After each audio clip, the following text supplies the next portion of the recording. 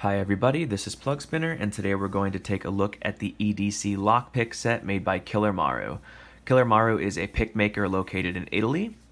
Basically, I had been following him on Instagram for a while and really took an interest in his work, and so I reached out and asked him if he'd be able to make me one of his EDC kits.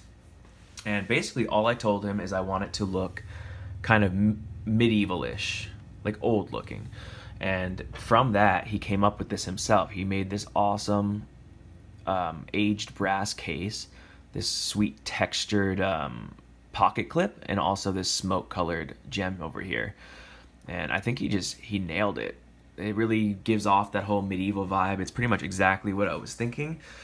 And yeah, I'm just really happy with it. So moving on, when we open it up, we see our picks and tensioner are sitting in there nicely. It's like honestly a perfect fit. Like even when it's open, they're not going to fly out because he spaced it in a way that they just fit perfectly, which I think is a very nice detail. So we just slide those out here. I asked him to make me a selection of hooks. I think normally it comes with a hook, a half diamond, and a rake of some sort, but I don't really use rakes ever, so I wanted to make sure that the picks I got were actually going to be used, which is why I asked him to make me 3 different hooks, which he did, and they look beautiful. They have this awesome black finish on them. I mean, the video doesn't really do it justice, but it looks really nice in person. And then for the rubber, I basically told him to just do whatever he wanted, and I like the design he came up with quite a bit with the blue, yellow, and white. So really nice.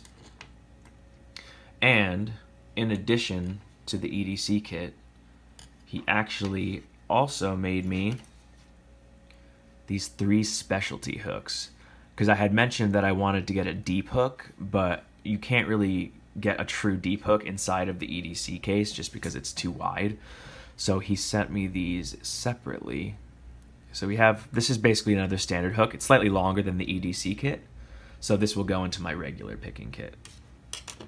And then we have these 2 awesome deep hooks. This one's more like a regular deep hook, but it has this kind of flare at the end. I don't know if he has a special name for this, but it is nice looking. And then this is what I would call a high reach, and it works really good for locks, getting up to those difficult high cut pins. It's nice and slim, so it kind of just sneaks its way into the warding. Really nice. I'm not going to use these for this video. For this video, we're just going to focus on the EDC kit, but you will definitely see these in future videos. Okay, so we're going to go ahead and get to picking. For this video, we will be picking this Mako 427 padlock. It has 6 pin stacks, serrated and spooled driver pins, and also serrated key pins. I'm not going to do a gutting on it or any commentary because I have picked this exact lock in a previous video a while back. So if you'd like to see those things, go check out the other video. This video is really just about the picks, so I'm just going to try to get into this as fast as possible, just to show that how well the picks work, really. So yeah, let's get to picking. Okay, so we are going to use top of keyway tension. I think this was intended as a bottom of keyway tensioner, but it's short enough that it works perfectly fine for a top of keyway in this particular lock. And then we will use this standard hook right here. And we're just going to look for binders first, push them up till they click, and then at some point we should hopefully get a false set, and at that point we will look for pins that produce counter rotation, which is how we identify and then pick the security pins to hopefully get an open.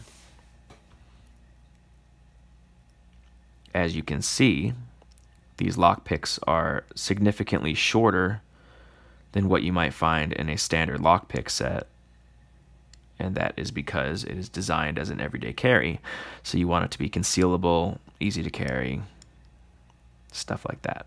But if that is not your thing, he does make full-sized lockpick sets too, which are awesome. So if you're interested in that sort of thing, check out his Instagram. The link is in the description below.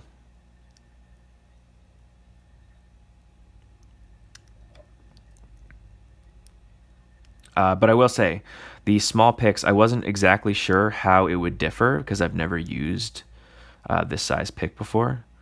But it's actually quite comfortable, and you can feel the feedback really well. And in my opinion, it doesn't really have any disadvantages. It's just as good as the long pick, in my opinion.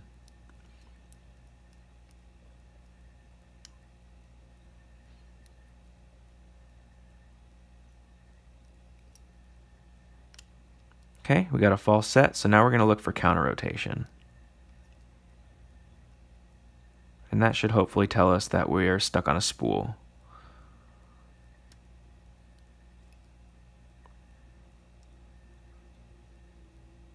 Okay, I think I found one. Let's give him a push.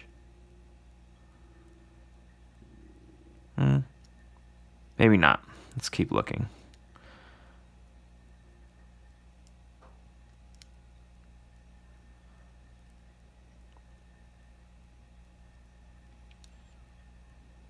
Let me just make sure my tensioner is not going to fall out. Well, I think I was right. Let me give him a harder push. Come on. And we got an open. So I don't know how long that was. It didn't feel very long, but as you can see, the picks work great. Like I said, really comfortable to use. You can feel the feedback really well, and he finishes them amazing. There's no rough edges. It doesn't get stuck on anything in the lock. Just really smooth. I was honestly just really impressed overall with the whole quality of everything. He's an excellent pick maker, really cool guy, easy to talk to. He walks you through every step of the way so that you get a product that you're happy with. And yeah, I would very highly recommend it if you're looking for, say, an EDC kit, a regular lockpick set, or even this new thing he's making called a bones pick, which is, I can't even explain it, but it's super cool. Check out his Instagram page and you can find them there. But anyway, Killermaru, if you're watching this, excellent, excellent job. I'm very happy with it, and I will definitely be in touch in the future about more products. Thank you guys for watching. I hope you did enjoy, and have a nice day.